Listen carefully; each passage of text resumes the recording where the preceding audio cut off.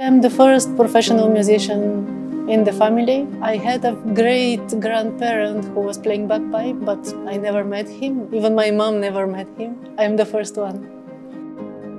I moved to harp when I was 11 and was very similar to the piano in the same way. And then I started traveling. I was in South Korea and then the life brought me to Dubai. I love working with different cultures.